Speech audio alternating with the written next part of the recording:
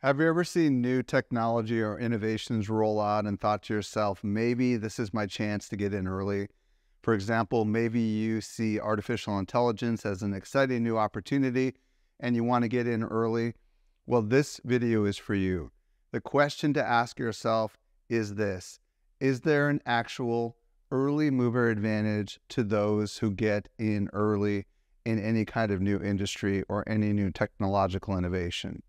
Now, I can tell you from my own experience, I've been in early in a couple technological developments. The one that comes to mind immediately is Clubhouse.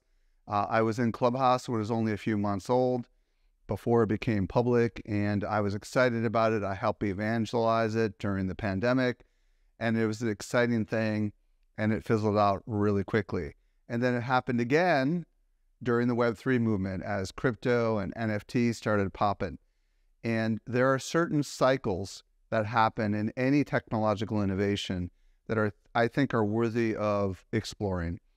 The Gartner Group has this thing called the Gartner Hype Cycle. And they start with an innovation trigger down here at the bottom, and then it goes up until it hits the peak of inflated expectations, which is really high up here.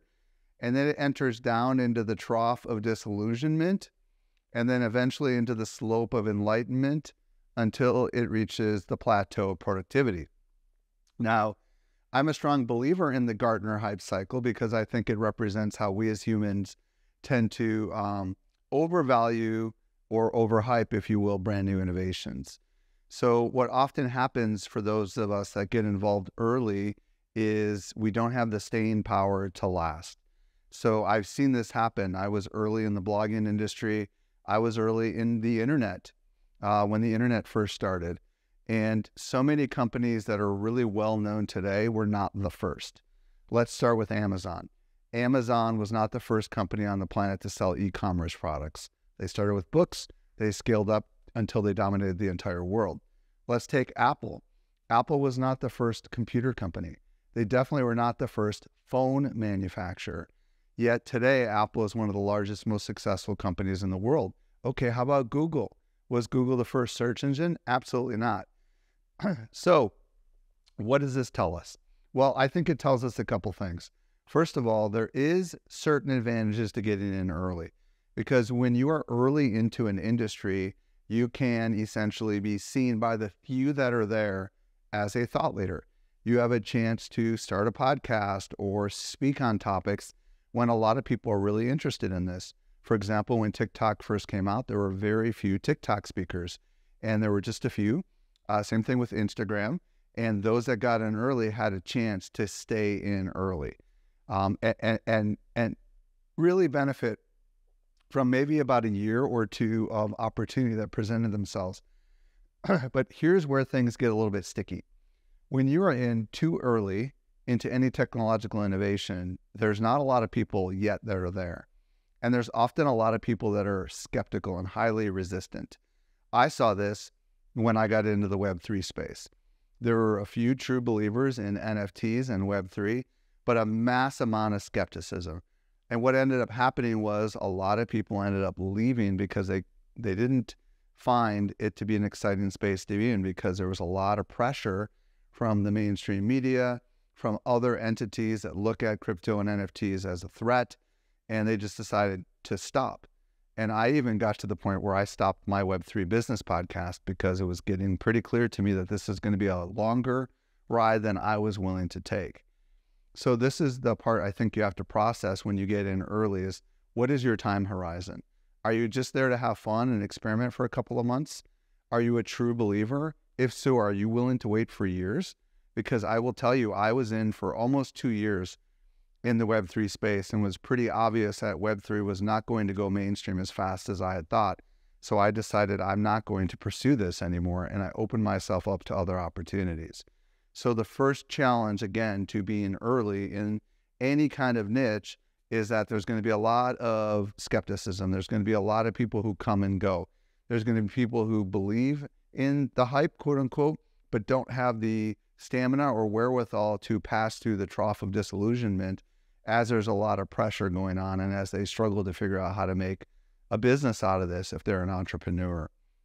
So I'm not here to tell you you shouldn't consider going early, but I am here to tell you that I think you need to make sure you have your time horizons set right. It could take many years. It could take 2, 3, 5 years. And if you acknowledge that coming into it, then you can ask yourself, okay, am I willing to stick this out?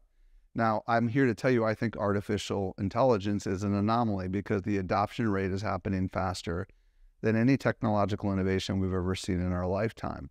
But I'm also here to tell you that we're only a year into this AI revolution since ChatGPT launched on November 30th, 2022. And a lot of people who are going all in on AI will not survive. So what that means for you is if you still believe in something, but you're not one of the first, I think you should see this as an incredible green light opportunity. When I started Social Media Examiner, social media had been around for a long time. Twitter had been out for years. LinkedIn had been out for years, and so had Facebook. I thought I was late when I started Social Media Examiner, but I realized I was actually still early when I have a long horizon viewpoint. So this is where I think not being first, not being super early, but maybe catching the second wave can be an incredible opportunity because you might notice that there are people who have lost their mojo. They've lost their stamina. They've been doing it for a few years, but you have a conviction that this is going to be a long-term trend. That's where you can come in and bring structure and discipline and your unique you to the table to allow you to be successful. And I'm here to tell you, Social Media Examiner has been around since 2009. We're about to celebrate our 14th year because we were not first. We were not early. Even though it might seem like we were early, we came in about 3 years, and there was hundreds and thousands of other bloggers that were blogging about social media, and now there are very, very few.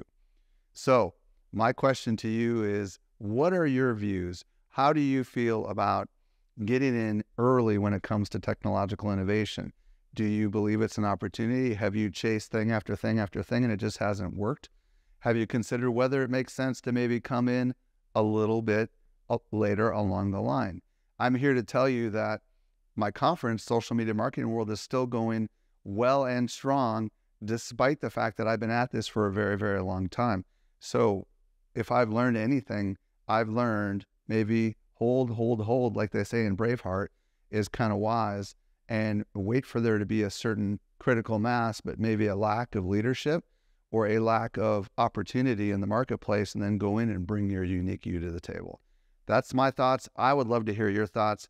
My name is Michael Stelzner. Thank you so much for watching today's video.